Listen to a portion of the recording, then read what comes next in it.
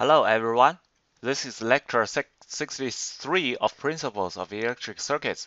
After introducing the concept of resonance in the last lecture, we will discuss RLC resonance in detail in this lecture. Firstly, we focus on the RLC series circuits.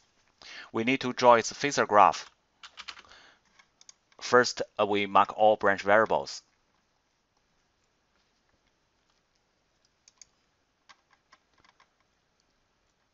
We define the current as the reference phasor. UR and I are in phase. UL leads I 90 degrees. UC lags I 90 degrees. So the voltage and the current are in phase.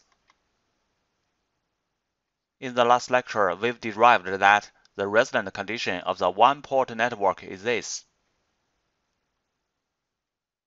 and the result is this.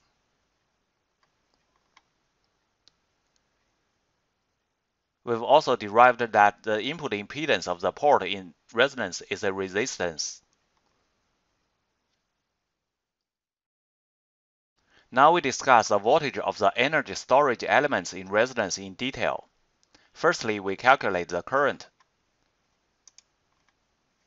Then we focus on the voltage of the energy storage elements in resonance respectively. The first is the inductor's voltage.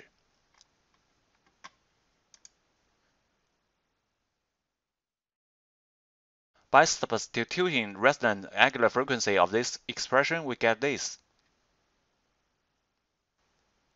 Similarly, we can calculate the capacitor's voltage in resonance.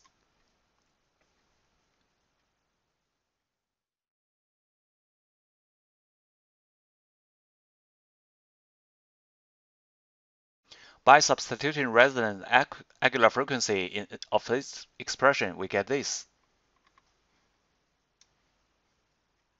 These are the voltages of the energy storage elements in resonance.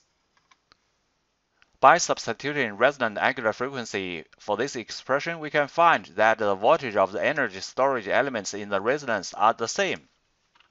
It's the same as the conclusion we gotten from the phasor graph. If this is the parasitic resistor of the inductor, its resistance will be very small. In this condition, the energy storage elements will get high voltages. In other words, the energy storage elements in series RLC resonance may have higher voltages than the port. So RLC series resonance is also called the voltage resonance. Next, we'll see experiment of the RLC series resonance. This is a serial RLC circuit. The input is a sinusoidal signal on board. The output is the voltage of the resistor, which is proportional to the current. We can change the frequency of the input signal to observe the resonance of the circuit. Channel 1 of the virtual oscilloscope is connected to the input signal, and channel 2 is connected to the output. Let's look at the waveform on the oscilloscope. The yellow waveform is the input voltage. The green one is the output voltage. We can see the input and output voltages are in phase, which means the circuit is in resonant condition. Now we adjust the frequency of the source higher,